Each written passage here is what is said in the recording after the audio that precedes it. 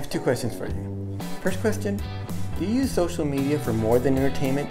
Do you use it to brand yourself and to talk about your small business?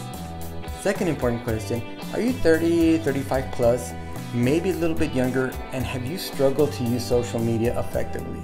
If the answer is yes to both those questions, then you fall into a group of people that the Instant Professor and I call late adapters. Now, if you answered yes to both those questions, that you're a late adapter, it's okay.